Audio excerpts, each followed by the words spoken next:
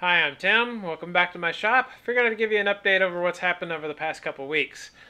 I haven't had much time in the shop. I've been spending most of my time up at the hospital. If you don't know, I've got a daughter that's in the hospital. If you've seen some of my previous videos and shop updates, um, I've been spending a lot of time at the hospital, and now I'm at a different hospital up in Cincinnati, which is a little further away. So spending a lot of time up there and not having much shop time at all.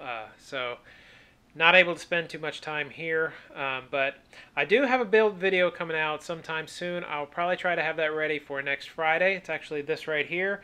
It's a door that I can put some stickers on that I've been getting from some fellow YouTube woodworkers, and so a little bit of a preview.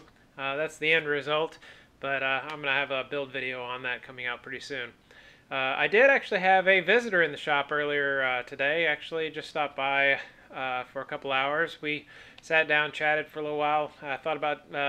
We thought about doing a little bit of a video, but we were just hanging out, chatting, and didn't really want to bother doing a video. Figured we'd just actually hang out and spend some time just kind of catching up and stuff. So Laney Shaughnessey, he actually came by, hung out for a while. He was in town, so since he was around, he swung by the shop. And so I threw in a picture up here. Just he came by. He was actually admiring the clamp rack and all of that. But it was good to have him here and good to catch up and stuff. So that was fun. Laney, good to see you. He's actually on his way back down to Florida at this point. But a lot of changes are happening around the shop. I'm actually opening it up a whole lot more. I've moved a whole bunch of stuff out of the shop. I've been kind of limited on space for the most part. Half of my garage was storage. It's never really been in any videos or anything like that, but pretty much it's a two-car garage, and half of it was pretty much storage. So I've basically been using about a one-car garage space for my shop, and really about a quarter of that space was still even storage. I had my lawnmower and other pieces of equipment behind some of my tools back there, so probably 6 or 8 feet of space behind some of my tools was pretty much unusable. And I've cleared out a lot of that and cleared out the entire other half of the garage space, and I'm going to have a whole lot more space for my shop, and that's primarily so I can actually really get moving on the crib build and have some space to do some finish work with that crib. So coming up very, very soon will be some of the videos and stuff on the crib build, and I think I'm going to do that in some multi-part series for the crib build. So that's coming out here in the near future as well. I've got to get a move on that, because hopefully my daughter will be coming home in the next couple months.